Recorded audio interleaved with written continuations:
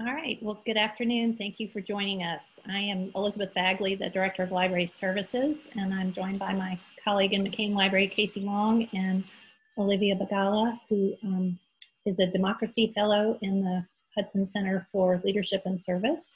And we are offering these ideas of ways to check your voter status and think about how you maybe assess issues and candidates in your local area.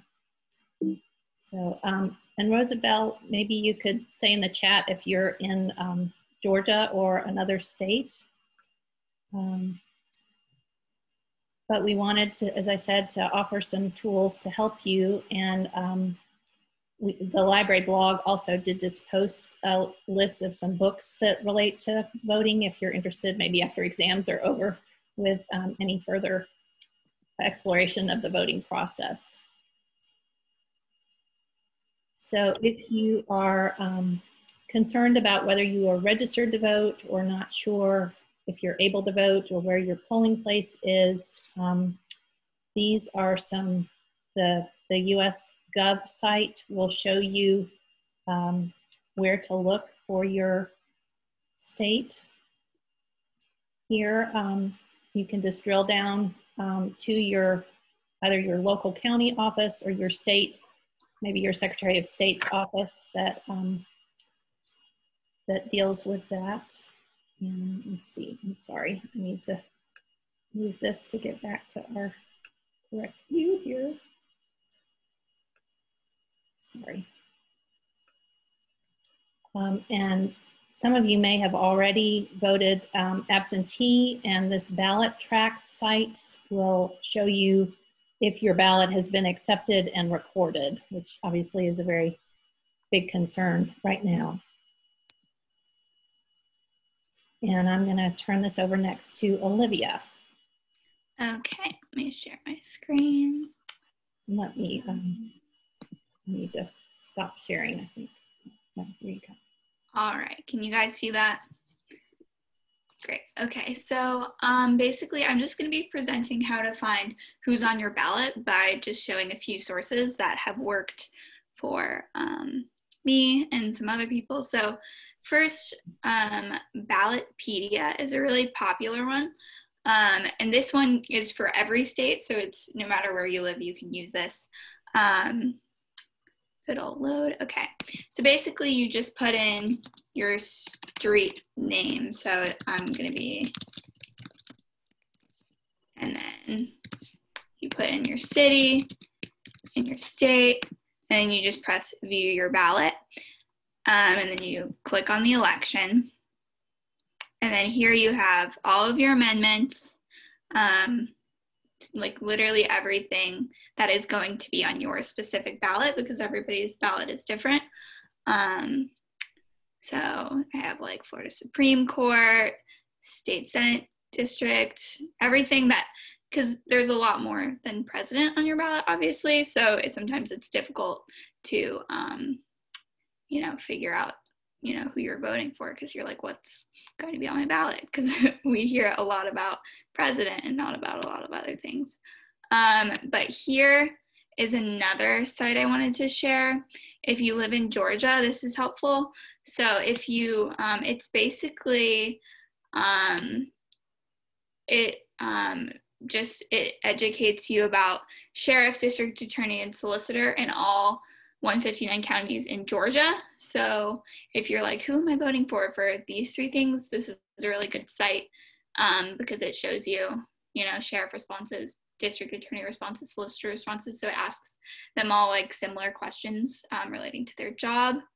So that's a really, that's a good source as well.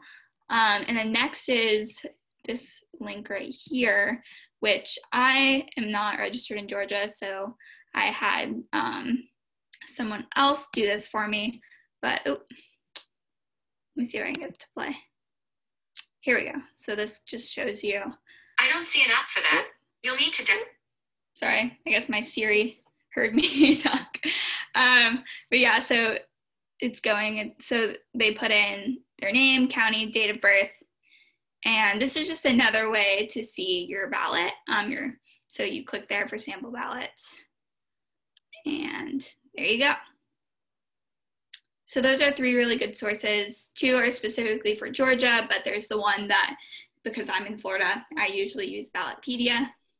And yeah, I'm gonna turn it back over to Liz. And I just wanted to chime in about Olivia's site that she just did of the My Georgia Voter. Sorry to interrupt, but that is what Liz has shown before. That's one of the excellent tools to look at on the Secretary of State site that will help you tell whether your registration is correct. Because I did go to vote one day and they said that I had a different polling location, and it was how I learned that I had identity theft. So it can happen that if you don't check your voter status that you might have had something change. And that My Voter page in Georgia will also show you if you're voting early, if and when your ballot has been accepted. So that's another good place to look. And as you're assessing candidates, we wanted to offer a couple of ideas for how to do that.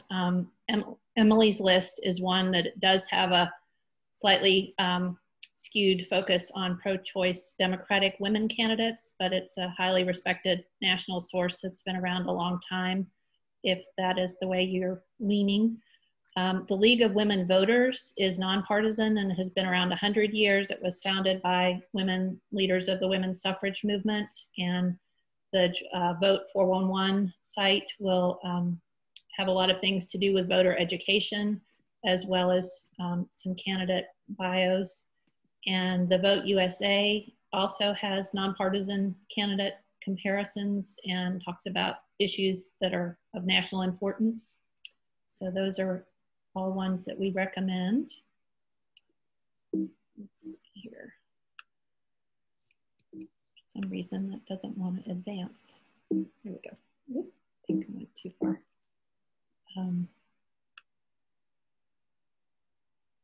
Sorry. Don't know why. Oh, I think, am I sharing the screen? Oh, I'm sorry, you're right, yes. Yeah, let me stop sharing and then you go. Or you can just advance, whatever. Yeah, I was like, I feel like.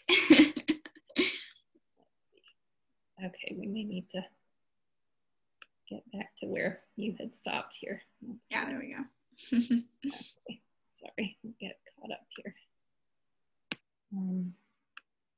So if you were wondering, whoa, sorry, I went way too far here. So if you're wondering about people's voting records, if they are currently serving in the US Congress, the congressional record is the place where official votes are recorded. Not all votes are always recorded, and there are several different kinds of votes, the voice vote, the roll call vote. These sites will explain those if you're interested, but and the senate.gov site will also show you a little about those various votes. But I found this one, the Campus Elect. Sorry, that doesn't want to. There we go.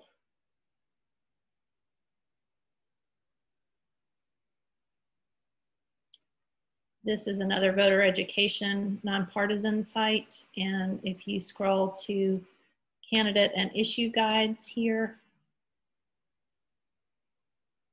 it has a breakdown by, again, by state. And in Georgia, both of our Senate seats are up for election this year. So for example, this Georgia Senate 1 guide has a nice side-by-side rundown of the 2 major candidates and where they have stated their positions on things like climate change and the Supreme Court and COVID response. So that is a nice one. Again, that's campuselect.org.